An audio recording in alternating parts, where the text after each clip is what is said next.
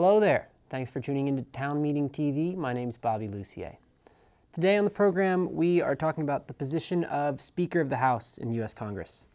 The status of that post is sort of in tumult right now. After the Republicans won back the House in the 2022 midterms, it took 15 votes to finally swear in Kevin McCarthy as Speaker in January, and he lasted less than a year before his colleagues in the party ousted him as Speaker, vacated the seat, and it took another 3 weeks or so before the party was able to find a new Speaker, and that Speaker has now been sworn in.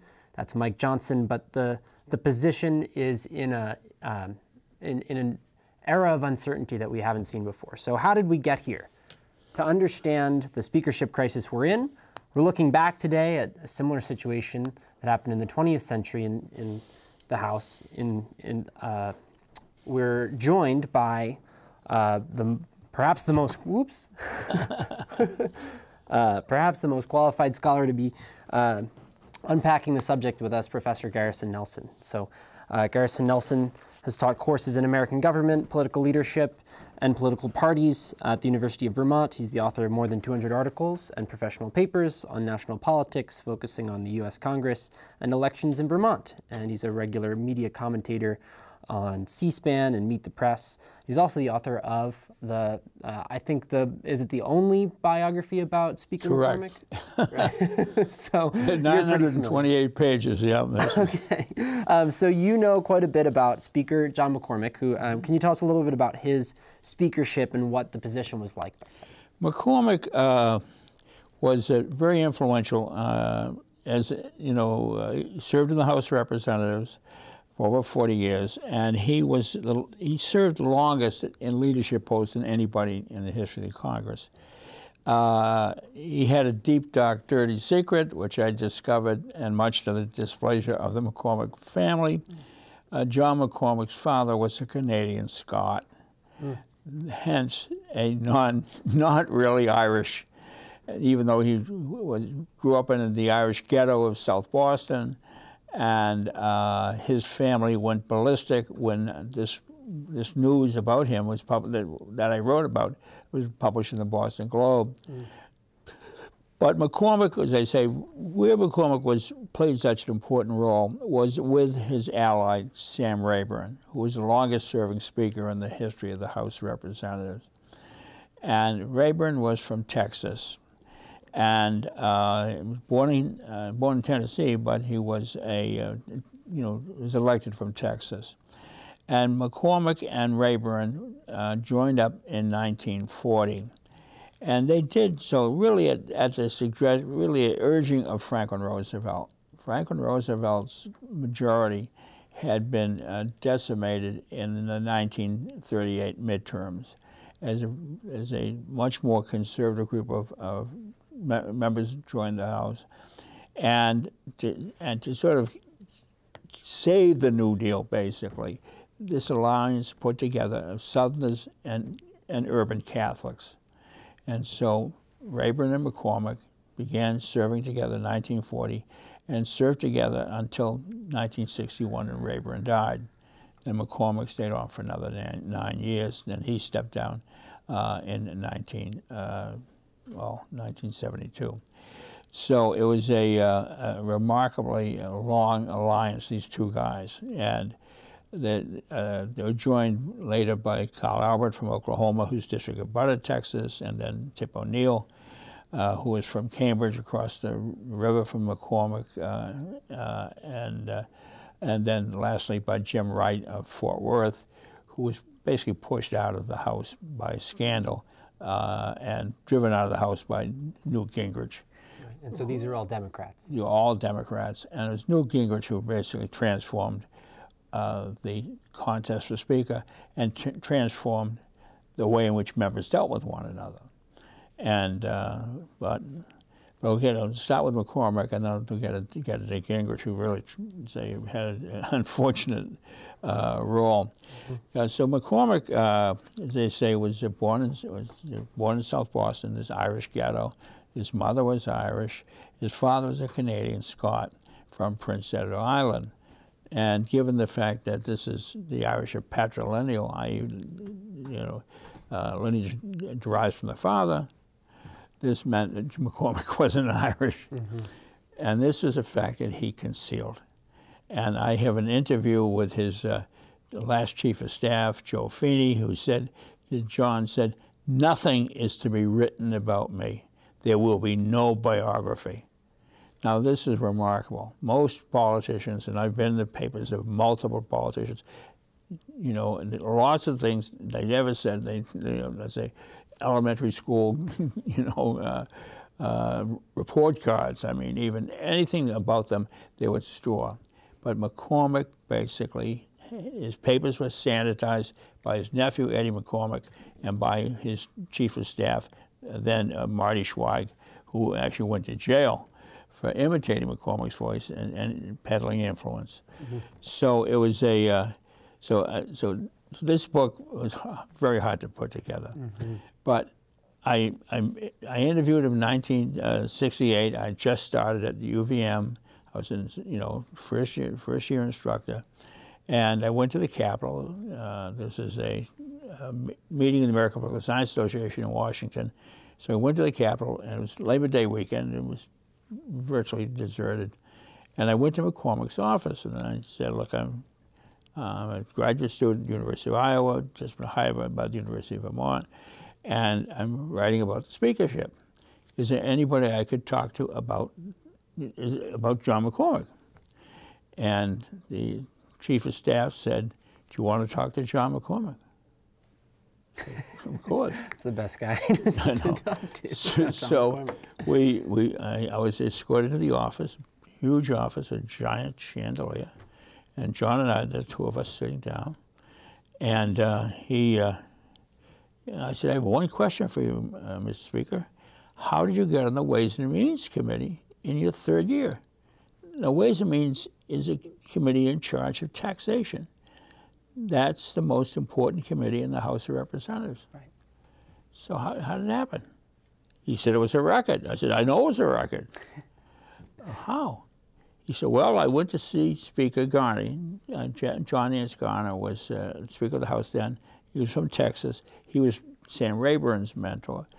And he would later, as they say, would later become Roosevelt's first VP. But nevertheless, Garner said to McCormick, 'John, where you been?' McCormick was stunned. He said, 'I didn't even think he knew my name.' Yeah. And he said, 'We wanted you to chair the caucus.' This is very important. McCormick couldn't understand it. He said, 'Well, you weren't here, so we gave it to Bill Arnold.' He said, 'How would you like to be on the Ways and Means Committee?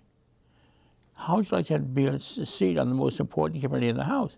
You know, John was getting flabbergasted.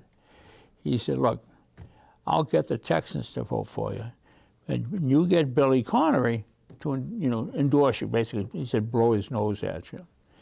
Billy Connery is a congressman from my hometown, Lynn, Mass. And I said, 'I know who Billy Connery was. We got a school name for him. We've got a Legion Post name for Billy Connery.' And McCormick, at this point, reaches into his desk drawer and pulls out a cigar and hands it to me. So there I am, you know, 26-year-old, you know, first-year instructor at UVM, smoking cigars with the Speaker of the House. And it's just remarkable. And so he started telling me stories about Will Bankhead, who was the father of Tallulah Bankhead, the Speaker, you know, Jack Garner, you know, he started just open up, just told me just one story after another. And there I am, just, I wasn't taping it, and I may have lost some of it when I was trying to remember it, but nevertheless, it was just remarkable. And why did you go into his office that day? You were looking to do some research on him. Yeah. And I wanted to talk to somebody who knew him. Yeah. I didn't expect to be in an office with him. And that's what remarkable. So I had it, and we had this. But I started my career at UVM, which I, you know, was involved with for 50 years. And I taught at other schools, but most of my career was at UVM.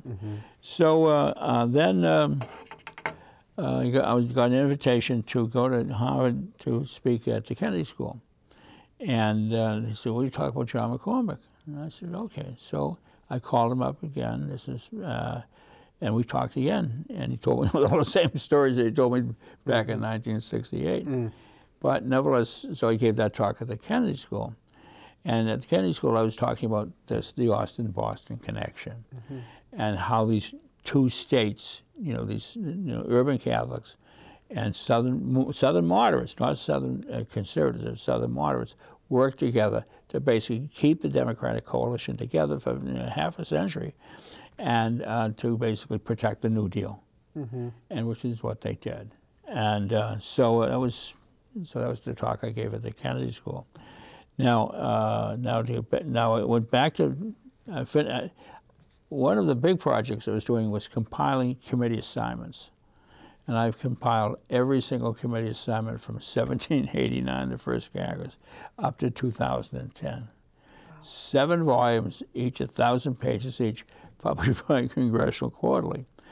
I mean, this is obsessive compulsive behavior, which I did. But I did it in the 7 volumes, each around 1,000 pages long, and it looks very impressive. As I say, this is.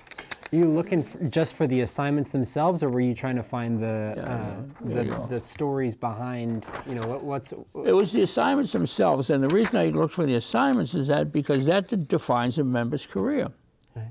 It's your specialty, it's what your expertise becomes, and the Ways and Means Committee not only was control of taxation, the Democratic members of Ways and Means had the power to name all the other members of committees. So being on Ways and Means allowed you to make a lot of friends. Sure. And so as a consequence, more speakers come out of the Ways and Means Committee than any other committee in the House as a consequence. So John was given the keys to the kingdom, and which he, needless to say, which he loved. And he played a very important role. He basically engineered the naming of the first black chair of a committee. This was and he knew this was historic and made a point of announcing it as historic. And over the objection of, obviously, Southern members of the House and a number of members of the committee, that he engineered this selection. When was that? Oh God, that was a good question. 1949. 49, the first black chair was 1949. Yeah, and it took a while. Yeah. He was in line to become chair of that committee, and he stepped aside so this black, who was number 2 on the committee, could become the chair. So that's how I mentioned he engineered this. Right. John also made sure that the House barber shop cut the hair of black staffers. They weren't cutting, blacks were doing it in the barber shop, but weren't cutting the hair of fellow blacks until McCormick basically declared that practice would end. He also was the first congressman to denounce Adolf Hitler on the floor of the Senate, on the floor of the House in 1933. He had, in his district, a very large number of synagogues and a large Jewish population. So his congregants in South Boston, who were Jewish, told him what was happening in Europe. The persecution had begun by Hitler, and McCormick, denounced Hitler on the floor of the House, and he was, as a consequence, he was referred to as Rabbi John. So he was curious. So he was, I like to say, he was the Yankees' favorite Catholic in Boston. He was the Southerners' favorite Northerner in the House, and he was the Jews' favorite Catholic. So John was remarkably free of prejudice. But it was that what did get him into trouble with the liberals. And when he succeeded to the speakership when Sam Rayburn died in 1961, and John was in line because the majority leader, he was in line to be speaker. There was a lot of rumblings about opposition to him, and there was a hope that they could get the President Kennedy to help them quash McCormick. In 1962, McCormick's nephew, Eddie, McCormick had no children, so Eddie was sort of a surrogate son, ran against Ted Kennedy, Jack Kennedy's youngest brother. And it was a brutal battle, the Teddy-Eddie battle. I was a student at Boston University at that time, and I was doing interviews, and boy, it was you know, these two Irish clans going head to head, and Teddy easily clobbered poor Eddie, and but nevertheless, so you know, having the speaker's nephew and the president's brother run against one another was. And that was a Massachusetts district. In the state of Massachusetts was the U.S. Senate. Yeah, Senate. Okay. It was quite a contest. I was doing research for Professor Murray Levin at BU at the time. I was interviewing. Murray would assign us. He would assign us in terms of what we looked like, because I had an Irish face. My mother's Irish. I would be assigned to Irish neighborhoods, and actually did get stopped for being the Boston Strangler at one point. Oh, so McCormick did end up succeeding Rayburn. Is that correct? As Speaker, Lasted for 9 years. Yeah. But then he was challenged as Speaker at one point. Can you talk a little bit about? And later, as the civil rights issue became more and more to the forefront. There was an effort to push the House. The House and the Senate each had levers that could block legislation. The House had the Rules Committee, and the Senate had the filibuster. And so the Southerners would use these. Well, they expanded the Rules Committee from 12 to 15. And now they had an 8-7 sort of pro-liberal advantage, not a strong one, but enough. So the liberals were pushing hard on the Civil Rights Bill. And the Civil Rights Bill came up after Jack Kennedy was murdered in 1963, 1964. The Civil Rights Bill comes up, and there's enormous guilt in America. Engulfed the Congress, and they passed the Civil Rights Bill. And the following year, they passed the Voting Rights Act, which kind of, you know, so enabled the Civil Rights Bill to be implemented. So as John was presiding over the House during these times, but the liberals he had this friendship with a number of Southerners. He told me that in order to succeed, you had to have the votes of 70 Southerners, and which he did. And he encouraged us, he ingratiated himself with the Southerners, and they basically protect his candidacy against the liberals, against the stronger liberals. And so in 1967, the liberals, you know, got about 50 some odd votes against McCormick. And John, you know, at that point, he said, "I'm out of here." And he, you know, he finished up the term and left. But he was very close to Johnson. Johnson, in the Johnson Library, the correspondence between McCormick and Johnson is absolutely filled with affection. Love letters, because they both loved Sam Rayburn. Johnson being the mentee of Rayburn, McCormick being the ally, and they would, you know, they just sharing all the memories of Rayburn were very important. So John basically did his 9 years. It was the longest continuous service in the House as Speaker until Tip O'Neill took over, and Tip was Speaker for 10 consecutive years.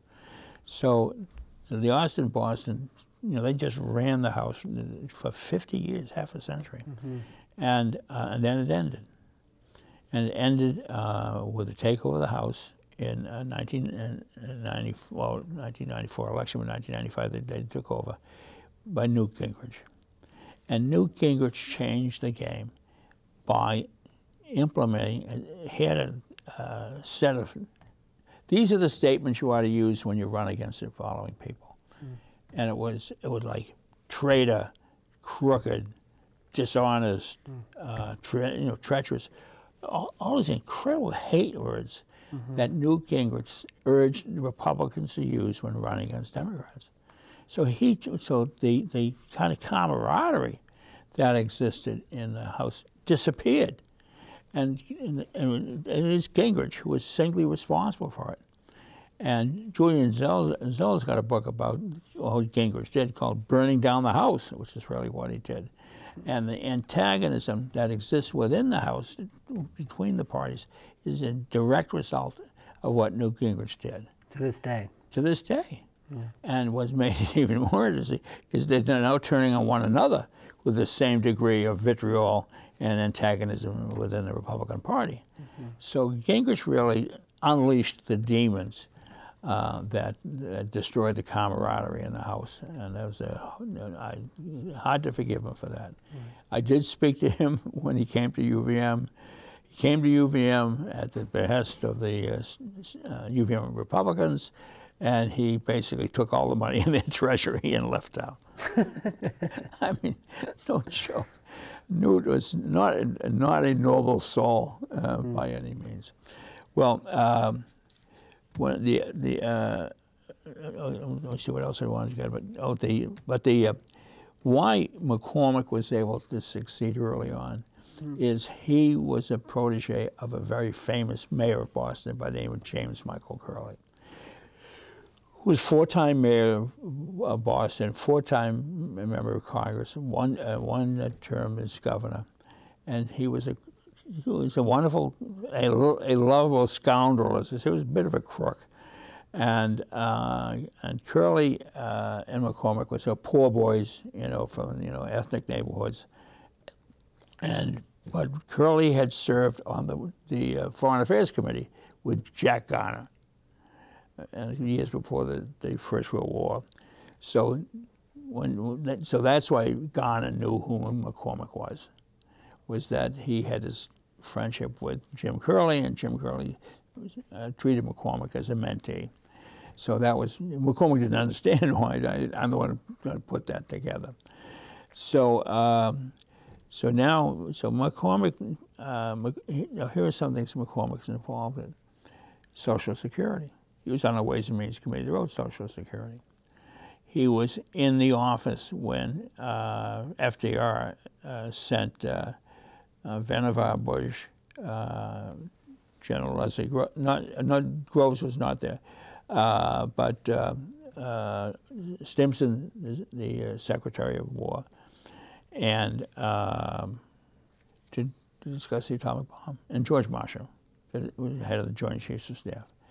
These three met with John McCormick and Sam Rayburn to get more money for the bomb. They were running out of money for the atomic bomb. And McCormick said the three of them came in, and he said they had their faces in their hands. They were so, troubled by what they were doing, that they were going to build this bomb, this great destructive bomb. But they found that they hid the money in various and sundry appropriations, 100,000 there, $4 million. Ultimately, they got enough money to complete the bomb, funding of the bomb. And so that was, he was there. He was in the room. He, Sam Rayburn, and Joe Martin, who was the House Minority Leader, also from Massachusetts. So those are two, Social Security and the atomic bomb. He was, as I say, and the nomination of Harry Truman as vice president in 1948. 1944, where they got rid of poor Henry Wallace because he was suspected of being a security risk, and the conservative Dems lined up to get rid of him and replace him with Harry Truman. And of course, Harry Truman succeeds Roosevelt when Roosevelt dies in 1945. And McCormick, Rayburn, and Truman are all very close. And they're all kind of, from hardscrabble families. And Rayburn did go to college, but neither McCormick nor Harry, went. So they had that in common as well. And so, and I had lots of pictures of Harry Truman with Rayburn and McCormick. So the challenge to the speakership in '67, what did that look like? Was What was the? Because you mentioned it took place more in the caucus. The caucus. It was in the caucus and led by Richard Bowling of Missouri, who hated McCormick. I interviewed him twice, and at one point he said, "Why was it Tip O'Neill who got McCormick's blessing, rather than Eddie Boland, who was Tip's roommate, and who obviously Boland felt was a more appropriate choice." But I said, well, because Eddie Boland had endorsed Eddie McCormick, excuse me, had endorsed Ted Kennedy over Eddie McCormick in the 1962 Senate race. And Bowling pounded, he said, the son of a bitch would never forgive him, pounded the desk with both fists, and the desk only jumped. Those are big, thick desks. And it's in the book. It was I interviewed him twice, and his hatred for McCormick was palpable. But he was also very arrogant, and while the Dems may not have been happy with John McCormick, they disliked Dick Bowling. So he was never able to succeed in overthrowing McCormick. But McCormick was just tired of fighting the battle. And his wife was dying, with whom he had dinner every night for the 50-plus years of their marriage. And so he just walked away, just left the speakership. And McCormick did? Yeah, as soon as his term was up, I did not run for re-election, and went back. Actually went to the hospital where she was staying, and had a bed. They had knocked out a wall so that he could be in the same room with her. And they had no children, and enormously devoted to one another. She was over 8 years older than he was, so it was kind of a unique marriage. But it was, that's all that really mattered to him at that point in the game. And what do you see as do you see similarities, differences between Matt Gaetz kind of led the challenge against Kevin McCarthy earlier this year, and that did lead to, and that was, McCarthy did put up a fight and tried to hold on to the speakership, and then ultimately couldn't. Right. What do you see as a? There's a lot of similarity between Gaetz and Bowling in terms of their hatred for the occupant of the speakership, and he was very and as I say, Bowling, Bowling actually was lining up a candidate to run against McCormick in his district. But didn't want to run himself. Well, because he was living in Missouri, he couldn't run against him directly, but was trying to find people to run against McCormick back home in Boston. Okay. So I talked to the fellow. He wasn't going to go very far, put it that way. Okay. But so now we have so here we have the House really the hatred that engendered by Gingrich is spilled over to the inside game. The Democrats don't hate one another. The Republicans do, and they have pushed out. They pushed out John Boehner from Ohio.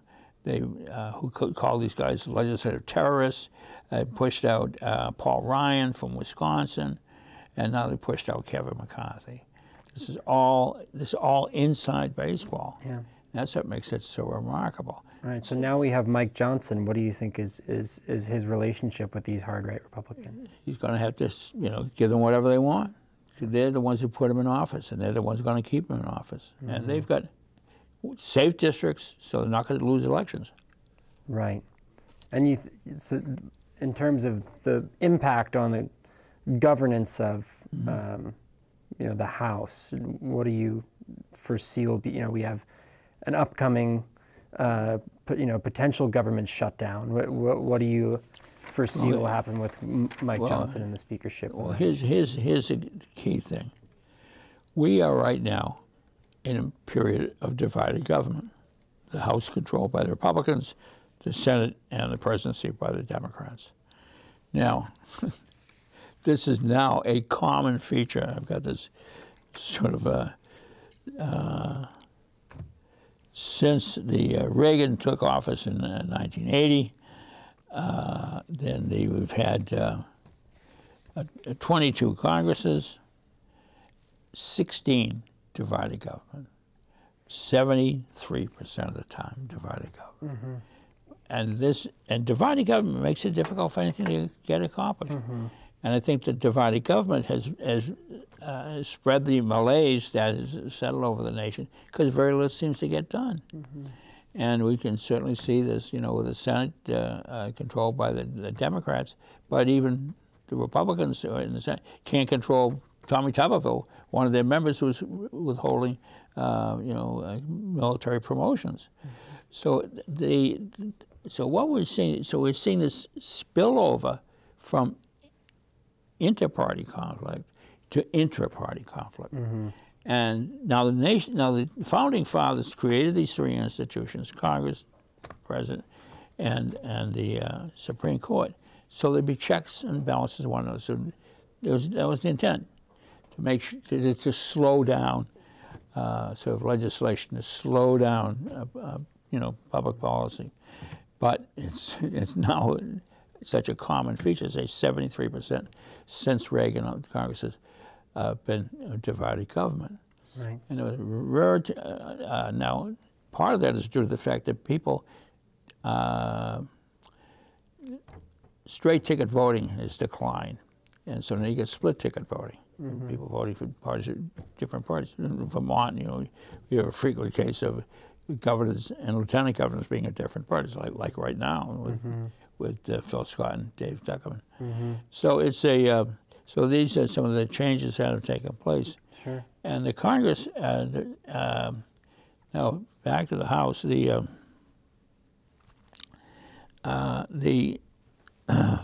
me. Okay, I'm getting a little cheat sheet here.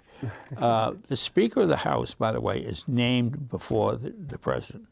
In the Constitution, the Senate, the House shall choose its Speaker, and this occurs in the 7th paragraph of Article 1. The President isn't mentioned until the 1st paragraph of Article 2. So and the reason for this is they understood legislatures more than they understood executive authority. Because executive authority was exercised by royal governors, who are the appointees of the Crown.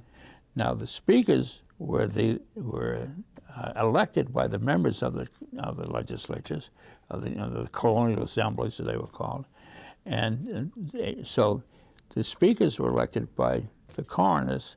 The governors were named by the Crown, and so we've always had this tension between executive and legislative authority, and it's staring us in the face once again. Sure.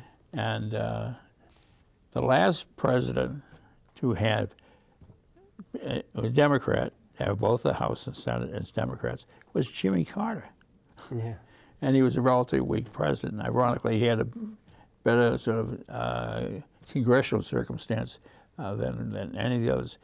Every president since then has had at least one divided government. Right. And so Biden, of course, haven't delivered it as well. Right. So I think we just have maybe a minute or two left here, Professor Garrison Nelson.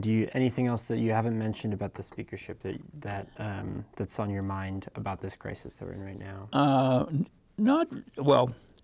The speakership, as I say, has been in existence for it started in England, obviously, and its first year was like 1377. Sort of 400 years before our nation it began its break from England. So it's a remarkable office, and the quote. I'll tell you one final story. I was working on a book on speakers and presidents, which I had a heart attack and slowed me on it rather substantially. But Tip O'Neill and Ronald Reagan. Tip O'Neill and Ronald Reagan. In 1981, Ronald Reagan is sworn in, and shortly thereafter, at the end of March, he's shot by John Hinckley in an effort to impress Jodie Foster. Bizarre story. In any case, he's in the hospital, and Strom Thurmond, who was then the senior Republican, decides to go visit him, and he sort of breaks it. He busted Reagan's hospital room. Nancy is infuriated. She says, no one is allowed to get in the room. No one, except Tip. Wow. Except Tip O'Neill, the Democratic Speaker of the House. Wow. So Tip goes into the room, and he sees Reagan, and Reagan's very compromised. And what he does is he takes Reagan's hand, and he goes and he kneels on the floor, and he holds Reagan's hand, and he says the Lord's Prayer. Hmm. And then gets up, kisses Reagan on the forehead, and leaves. Mm. Can you imagine that? Yeah. Can you imagine Mike Johnson or Kevin McCarthy doing that? Doing that to Joe Biden. No, it's just a wonderful story. Yeah. And apparently it was viewed by a couple of people who relayed the story. Yeah.